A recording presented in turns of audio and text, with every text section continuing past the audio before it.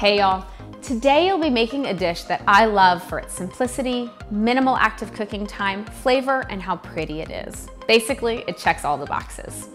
You can eat it on its own or add it as an addition to some animal protein. But either way, this dish is sure to satisfy. Now, let's get cooking.